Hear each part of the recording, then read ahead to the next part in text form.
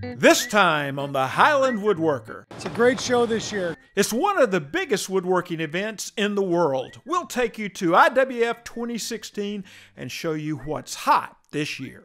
This one is made for parts that are 3/16 of an inch. Achieving a smooth surface on thin stock, Fine Woodworking's Matt Kenney has the finer points. How lucky am I to work here every day? And as if Vermont isn't beautiful enough, wait until you see some of the pieces that come out of this rural hand-built workshop. A moment with master furniture maker Garrett Hack. All of this and more this time on the Highland Woodworker. Hello, I'm Charles Brock and I'm a Highland Woodworker. I just love coming to Highland Woodworking in Atlanta, Georgia. It's where I get all my fine tools for woodworking and a great woodworking education. Hello, Ed Sint. Hey, Chuck, good to see you. Nice to see you. Ed, is there something new in the power sharpening field? There's a water-cooled sharpener by Tormek, the T8, that's just come out. I'd be happy to show you. I can't wait to see it. But first, IWF, the International Woodworking Fair, is in town. It's great for woodworkers, and we're going to take you there right now. It's a great show this year. It seems like there's a lot more energy here. There's a lot more excitement here, so we've enjoyed it very much. A lot of CNC machines, and we'll see if we can find something we can buy here. I'm at IWF in Atlanta, Georgia. This just gets better every other year, and I've been coming for years. There's something for every woodworker. Let's go check it out.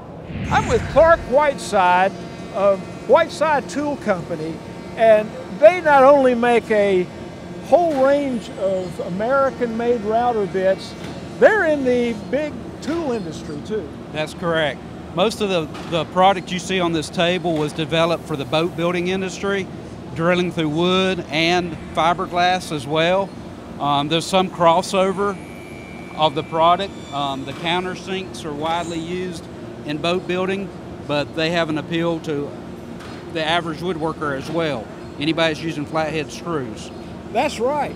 I don't think I have a use for this in my shop right now. Yeah, that's sort of a dedicated product. Our background was developing router bits for the furniture industry in Hickory, North Carolina back in the 70s, but we've spread out and now sell to the consumer market as well. What we have on display here is our full line of the best-selling bits that we have. We have a catalog that shows our full line as well as the best sellers.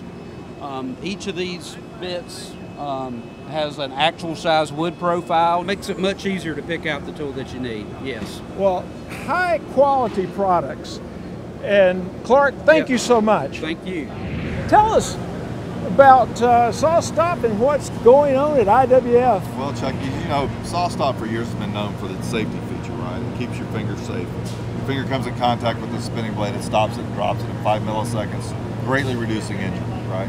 What a lot of people don't know about is the quality of the saw. As a matter of fact, we've taken the top off of one of our 5.5 horsepower industrial cabinet saws, and you can see in there the quality of that saw.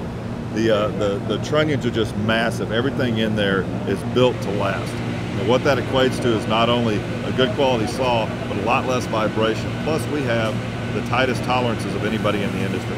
Our arbor run out is less than 1/1000th of an inch. When you pull a saw out and you put it together, the alignment of the blade and the splitter is 1/100th of an inch or less. The alignment of the blade to the miter slot is 1/100th of an inch or less. And when you put a SawStop together, it goes together perfectly every time. Another thing that people don't think about, other than the safety feature of the SawStop stopping the spinning blade, is sawdust. Sawdust can be a problem as well. SawStop's the only saw on the market that has 99% dust collection. With the addition of our dust collection, blade guard, and the 4-inch port on the back of your saw, we will collect 99% of airborne dust as you're cutting your wood. So not only will it keep your fingers safe, but it'll keep your lungs safe as well. If a SawStop ever has any issues, we want to make sure it's up and running as quickly as possible. So our service techs work directly with the customer, overnight parts to them, walk them through on how to change anything out that needs to be done so that they can get back up and running as quickly as possible. You can't beat that. No, sir. Thank you so much, Rick. Thank you, appreciate it. Well, I'm with Philip and he's with Narex Tools. He's all the way from Czechoslovakia, and I'm proud to be here and hear him talk about his value chisels and his premium chisel line. Okay, so bent chisels are our best-selling products. So we do have these value chisels. They were awarded as best value chisels. So it was back in 2008 by Highland Woodworking magazine. And we also started with premium chisels where we improved the grinding. So the blade has got thin sides that go all along the length. So they are better suitable for dovetailing operations. We also fitted the blade with a nicer looking handle. It's made of hornbeam wood as opposed to the beech wood. It's much harder and tougher. It withstands the mallet blows, and it does not have to have the ferrule at the end or the hoop. So it's much more comfortable when you pushing the chisel through the wood. It's much when you hold it. It is. It fits the hand. Yes, and then there is a brass ferrule, which is very nice looking. Brass. Well, it's big, and that grinding on the side here is going to be wonderful for cutting those dovetails. And nothing's harder than hornbeam, except my mother-in-law's head. So, okay. Yeah, that's great. This is Leo, the marketing director for Festool USA. Leo, it's so nice to meet you. Very nice to meet you. Hey, listen, you've got some great new products. That's our new HK and HKC. We have it in two versions. One version is the corded version, but the other version is the cordless version. All right. It's an 18-volt version. Comes with the same battery as all our other cordless products, so it's one system. And the really nice thing about this new circular saws is now for us a step into the carpentry and into the framing world. So what makes it special? It's a circular saw, but what makes it really special is the FSK guide rails. The nice thing about it, you can attach it to the guide rail and it will stick right there. And so you can cut material all day long with it, cut perfectly straight lines. Exactly. Y'all have a great line of sanders here. Tell us about. So those ones are our new brushless sanders, ETS EC. We have it as a 5-inch and a 6-inch. The nice thing about a brushless sander is that it's a longer lifetime, and you also feel the power. So it's very ergonomic, very versatile because it's very light, but then you also got the power. But it's a finished sander, again, 5-inch and 6-inch. What's very important always when it comes to sanding is dust extraction. So we always recommend the CTs along with the sanders. We're working in a system, dust gets extracted, which saves you abrasives. But also saves your health and keeps your shop clean. And it gives you a better finish too. That's for sure. Because it's taking away the grit as it uses it. Exactly, right at the source. Yeah. That's great. And look at this, guys. It won't wear you out. And sanding is something that nobody likes, but they like the finished product and they like the heft of the machine, which is very little. That's great. Couldn't say it any better. Well, thank you so much, Leo. Absolutely. Todd, tell us about Axiom Precision CNC. Sure. Our line of machines starts at 1x1, a small, what we call our hobby AR1, and goes clear up to our brand new elite 4-foot by 4-foot machine. But I'd like to actually show you our most popular machine, our category machines, which are our Pro Series CNCs. They include a liquid-cooled, 3 horsepower liquid-cooled electric spindle. You can see how cool that is. It's been running since 7:30 this morning. Wow. And each one of these spindles is cooled by a liquid cooling system, which includes a radiator cooling fan and a pump and reservoir that circulates coolant through that spindle. No bucket and aquarium pump on the floor beneath it. It's all self-contained and just really a clean package. All of these machines utilize high wind style prismatic linear guides in all 3 axes and rolled ball screws in all axes. We have a massive structural aluminum tabletop. We built a massive table and then hung the guides from beneath the table.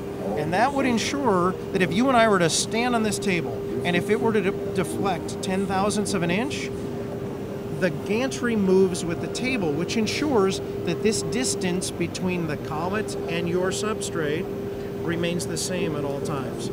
just extremely accurate machines. They're also very fast, but most importantly, they're very intuitive and easy to run.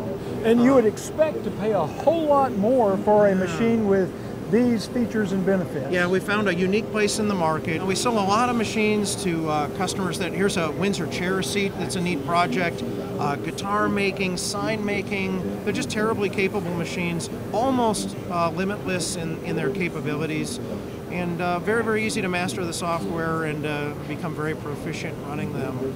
Well, can you deliver one to my Spring Hill, Tennessee shop? It's on its way. All right, sanding's a chore. Supermax makes it better, and it's coming to Highland Woodworking. Tell us about that. Yes, we are coming into Highland Hardware.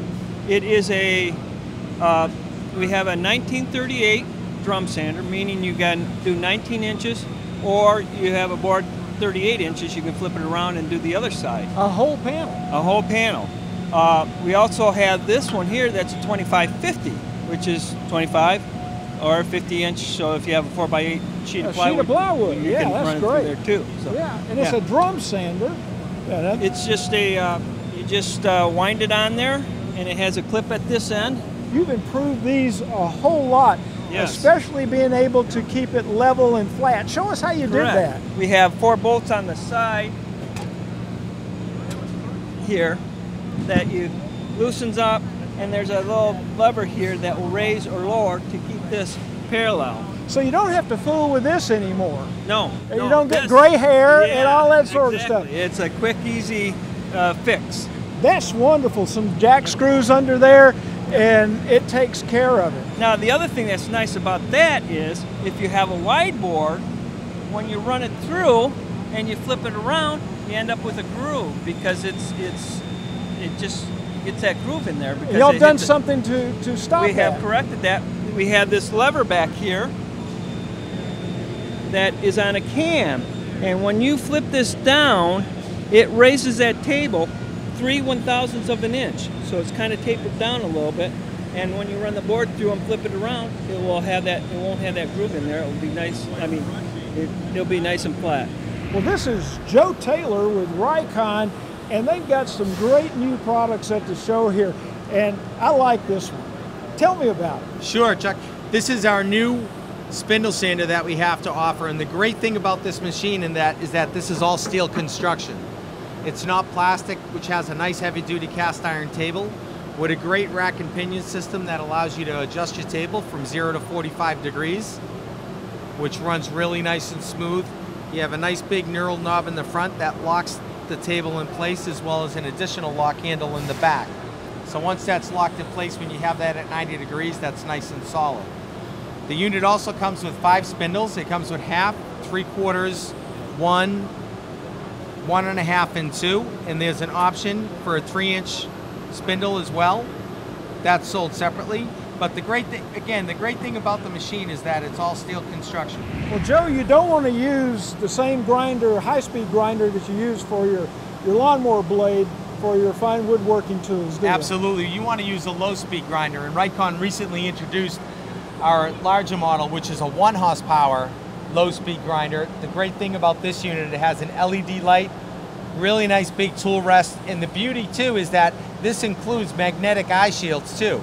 So for us, you know, when you're grinding to get a closer look to see how your edge is, having a magnetic shield is a really nice benefit, as well as having these arced arms, which are an improvement from previous models that we have that just have a wire.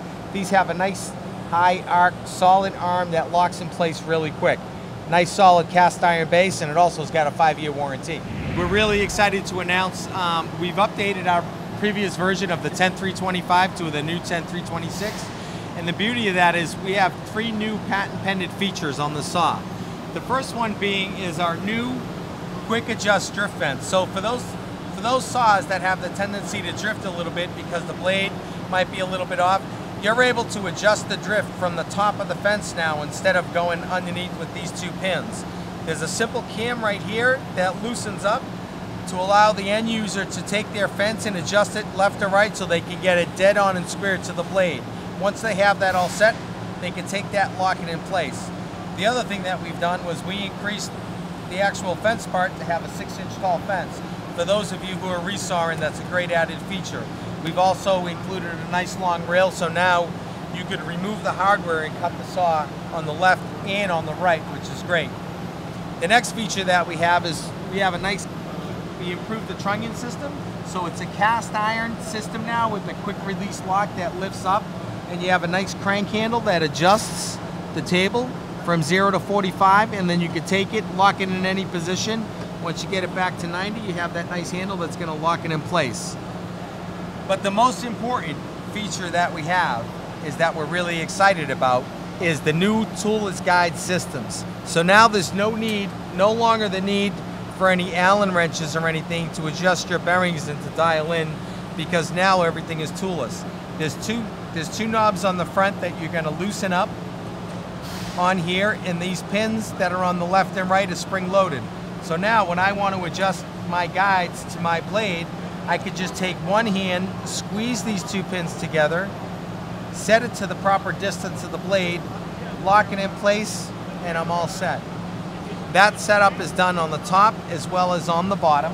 You do something for somebody who already has a Rikon bandsaw and wants to update. Yeah, absolutely. So for those of the customers who have the older 325 model, they're going to be able to update their system with a retrofit kit. So this system is going to allow previous owners of the 325 to upgrade to the toolless guide system. Customer service at Rikon for every customer, every product is always first rate. Great. Thank you so much, Joe. Thank you. I appreciate your time. Thank you so much. IWF, that's a wrap.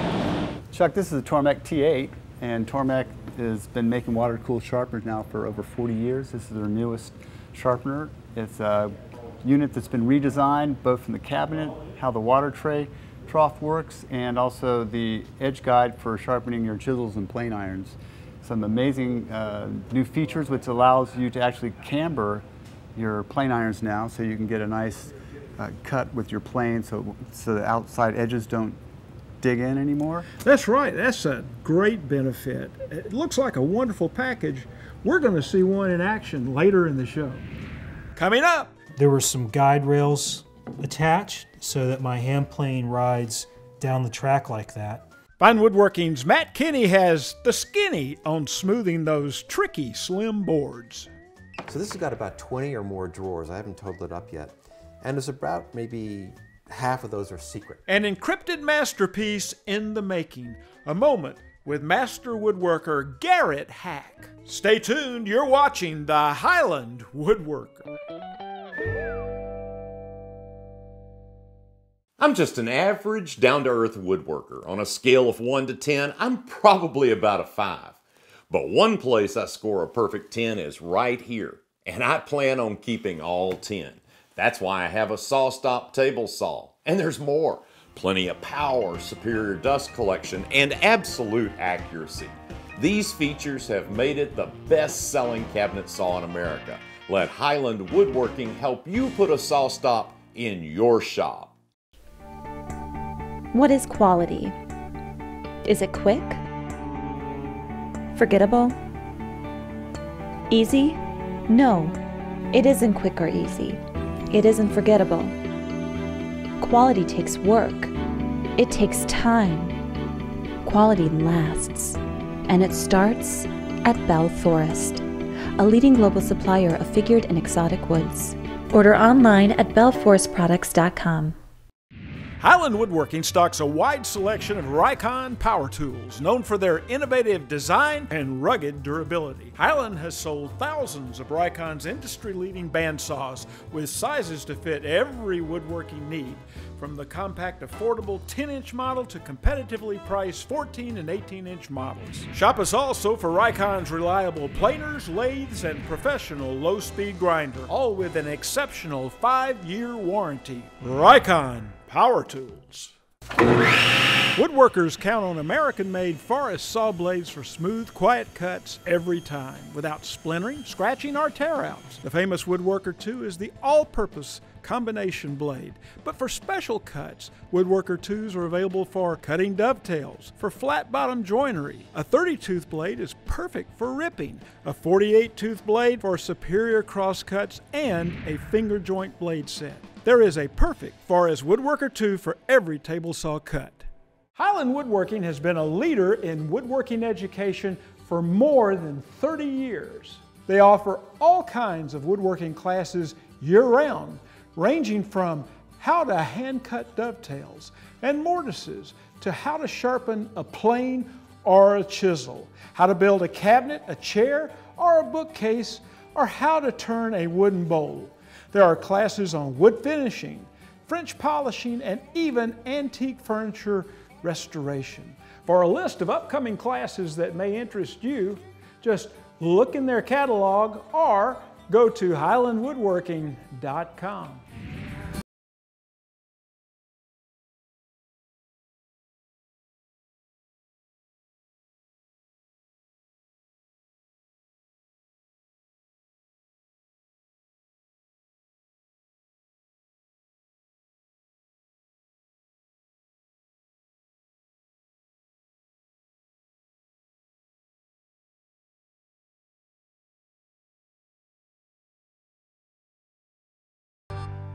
Matt, planing thin stocks, always a problem. You put it through the planer and you don't get exactly what you want when you get real thin.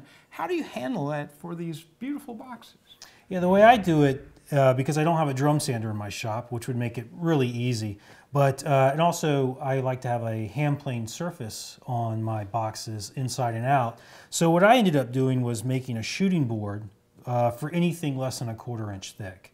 And a lot of these small boxes that I make have sides that are only 3/16 of an inch thick. Yeah. And so I made this little shooting board. It was inspired by a guy named John Reed Fox, who does make kumiko, Japanese kumiko. And he puts rails on the bottom of his hand plane, his Japanese kana. And that's how he guarantees the thickness. I can't do that to a metal body plane, so I thought, why not make a shooting board that has rails on it? So there's this piece of plywood, and I glued down 2 rails to it.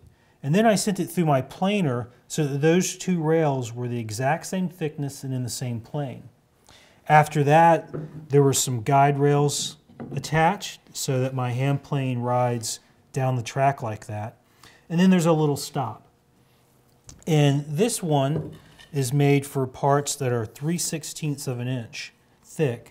And so the piece goes in, and you can see it's a little proud right now, and then the plane goes on.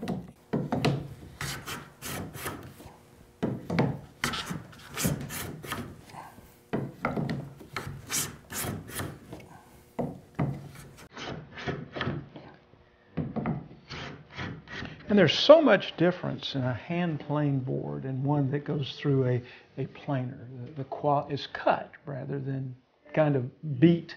Yeah, well, you know, because the planer has the rotating head, so you end up with little scallops and everything. So you got to do something about those anyways. I use the planer to get close, and then come to this jig to finish it off and end up with parts that are perfectly the right thickness and have glass smooth surface. That's the way to go. Absolutely. And then in '93, I started building this place. Still ahead, a moment with master woodworker Garrett Hack. Plus, we're getting the nitty-gritty on the Tormek T8.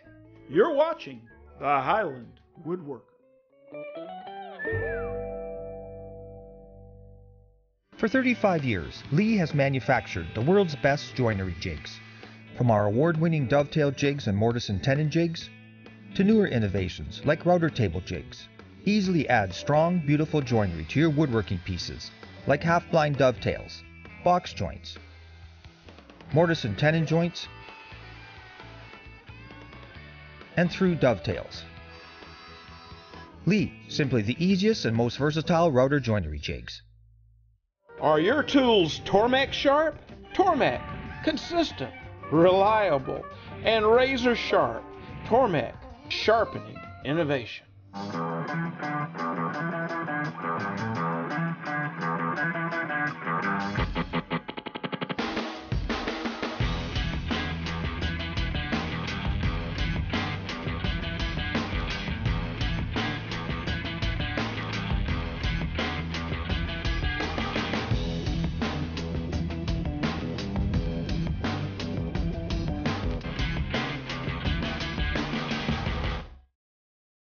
Introducing the ultimate flush trim router bit by Whiteside. Get CNC quality cuts from your patterns every time. Whiteside, industrial grade and American made. Woodpeckers, makers of fine woodworking tools like router tables, precision router lifts and fences, plus measuring and layout tools including squares, ovals, triangles, and more. We offer unique clamps like box clamps, the knuckle clamp, and X-Mat system. Our one-time tool program offers woodworkers innovative new tools. Woodpecker's precision tools are made and tested using state-of-the-art equipment. Woodworking tools from Woodpeckers. Tools you can trust for generations to come. If you can't make it to Highland Woodworking in Atlanta, Georgia, you can shop online at highlandwoodworking.com. They're great at getting what you want to your shop quick. Moment with the Master is brought to you by Woodpeckers.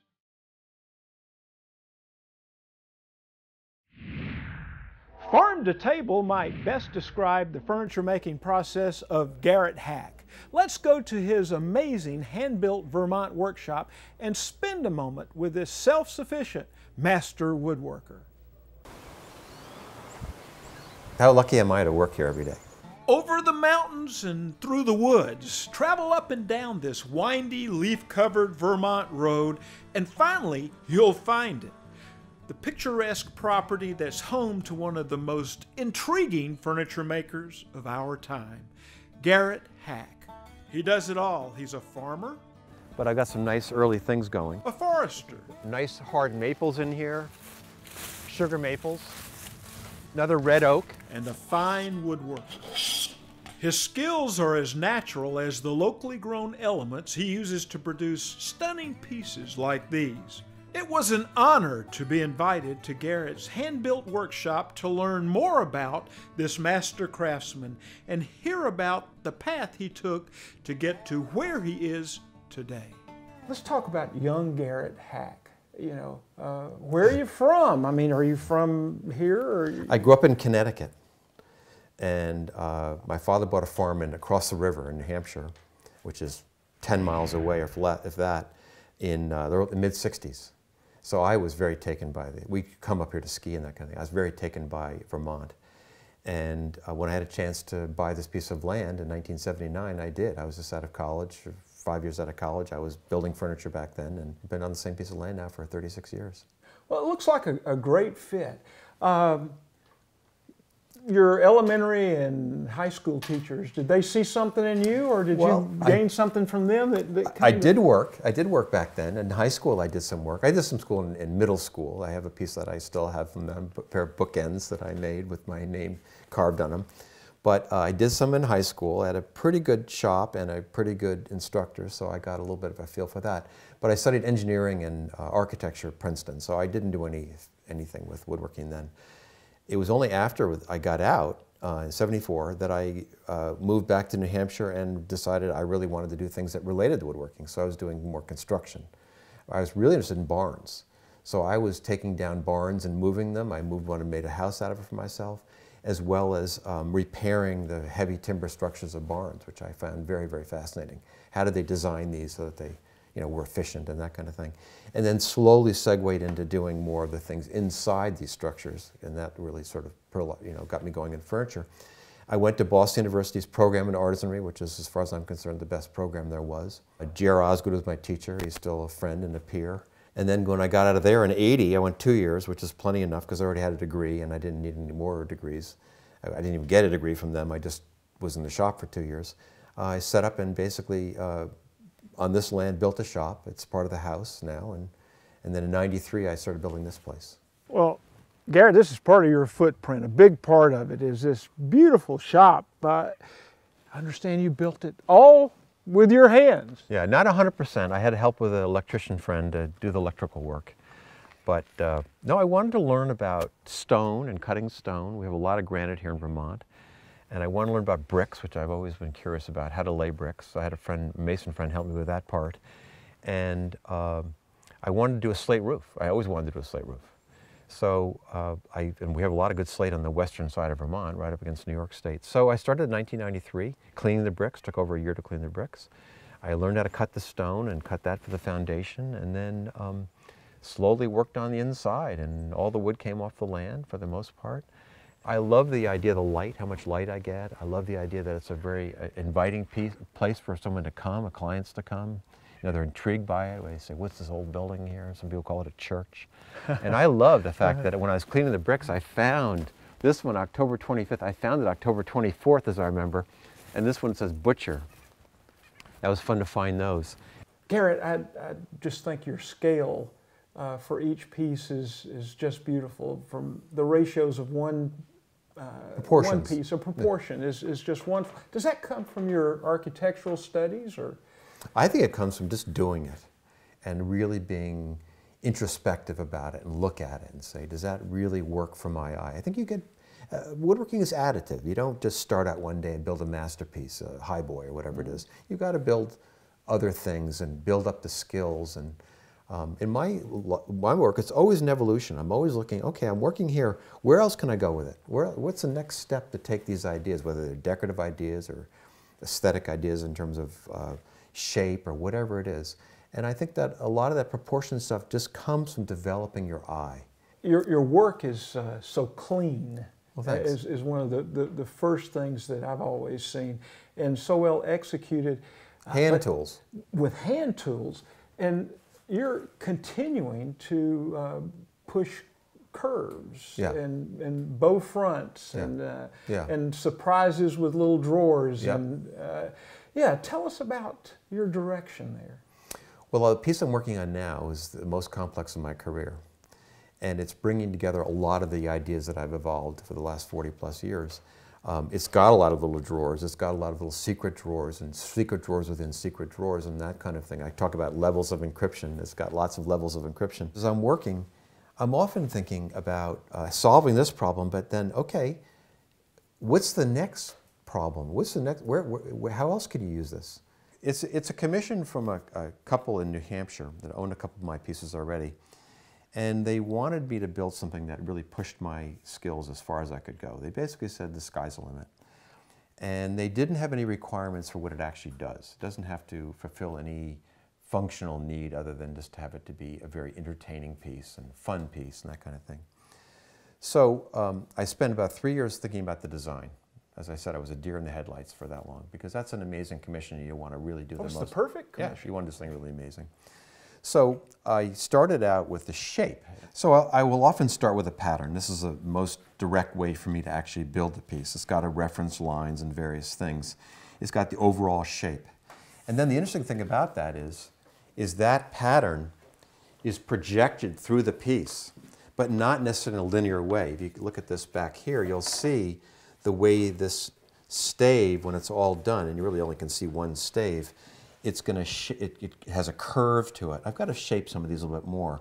But the idea is that it's got an outward flare to these staves now that will form the So there's kind of a flare or a taper. There's a taper all to it. the way, yeah. And this is what the staves are actually going to look like, something more like this when you put that skin on there. So what's interesting is you've got these legs in the front that cant back in space, they splay, those little splay, and then you've got to go from basically a straight line to this flaring line, and then come back again on the other side. So there's a lot of technical challenges, and then I've got all these internal partitions. So this has got about 20 or more drawers. I haven't totaled it up yet, and there's about maybe half of those are secret. There's a pair, 3 drawers that come out here, and this is actually, I haven't pulled this piece out very much, but this comes out.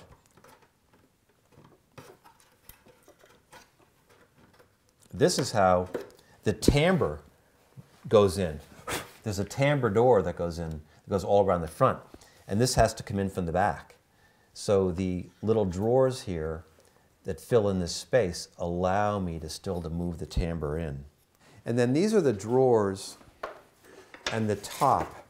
So this is where I started building, was building these parts. So this is a piece that goes up in here, down in here, in this position. This forms the curve of this. And then this is the piece that comes in here. They flow together. You can't see that yet, but they'll flow together. And then these 3 drawers happen below.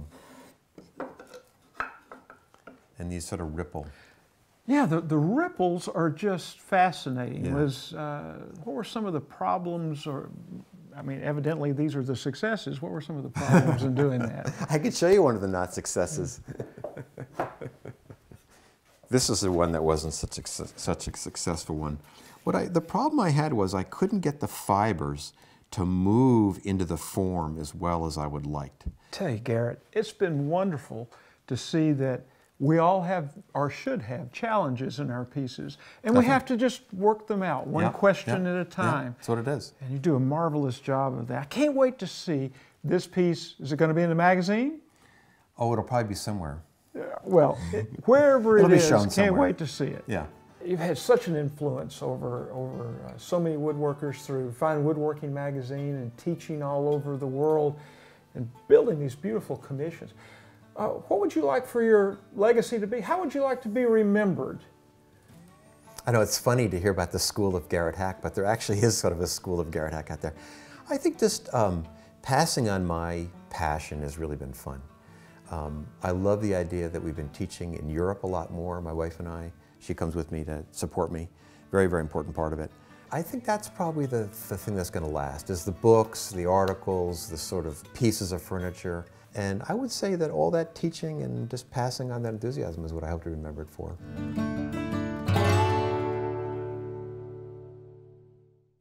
I'm here with Stig with Tormek, and he's going to show us the brand new Tormek T8. Let's see it, Stig. Oh, so this is the new T8, as you said. Got some new improvements. Got a water lift on it. We have a small, nice feature on the, oops, too much tools. On this one, I have a scrape. On the old model, got a lot of metal debris in there. So I can remove the scrape with a magnet in it. So when I clean it out, you just take it away. Yeah, so it'll pick up all the little bits of metal. All the little bits of metal, and put it back on. And we've got this water lift system, which lifts it up. So you don't need to mess around with it anymore. That's a new, pretty cool solution we have. Because on the T7, as you try to pull it up there, it's sloshing around and so forth. Yeah, some find a little fiddly. That's right, have to fiddle with it a little bit. So we try to listen to our users, of course, and try to do the most of it, our new thing we can do. But of course, the housing is in zinc. Everything is molded in one piece, even the sleeves, which means the precision is way better than the T7. Some small improvements. We have a zinc wheel. Won't let you down ever on the inside here. Oh, I see. So sometimes after 30 years, the nylon might crack, and we don't want the problem anymore. Full enclosed sides. Cords on the side, so it's not in the way when you use the turning table. That's And wonderful. It's cool, and we have the power switch on the top instead of earlier you had to reach over and Right, if you turned it around, then you had to reach. Exactly. Do that all the time, yes. So pretty much, but all the jigs works on it the same as we had before. Well, you've got a jig now that automatically squares it up for you. Yeah, you have kind of micro adjustment on it. So if you use a plain iron or a chisel, you can have small adjustment to get it all lined up to 90 degrees. You want to show that to us? I will. You can turn this around here. So you can see here, I mounted the tool already, but when it comes from the factory, this is set in one line, and I can use the screws here to adjust the angle on it. And one more feature that it has is if you open it up enough, same distance, you can start to sharpen a camber, which we couldn't do before. That's wonderful. You had to wait till you were doing some fine honing to be able to do the camber. Yeah, or you're a long protrusion trying to press it down on the side. So this is way easier. Also, we can turn this knob and just move it along. So the old jig, actually, if you mount the tool, lock that one and start to lock it, you might squeeze it. That means the plane would go over to the side and you will get a auto square jig. That's right. That is a great feature. Everybody that has a T7, if you don't want to buy the T8 yet, you need to buy one of these. Buy the jig. Yes. It's made of zinc also, and the precision and everything now these days are really good. I think the user will find no problems anymore getting the tools straight on the line. And Well, of course, a nice camber is always can be cool to have. Those are some great enhancements. The people at Tormac are always listening, and they're always making an even better product. I've got one, I use it, I love it. Thank you, Tormac. Thank you. Bye-bye. And Stig too. Yeah, thank you. Improve your woodworking experience. Sign up for Wood News Online, a monthly newsletter showcasing the latest news, tips, and classes Highland Woodworking has to offer. By signing up, you'll receive the latest episode of the Highland Woodworker, special store promotions, and Wood News Online delivered straight to your inbox. Sign up today. Well, that's all the time we have for this episode. Follow us on our social media channels as well. And until next time, I'm Charles Brock, and I'm a Highland Woodworker.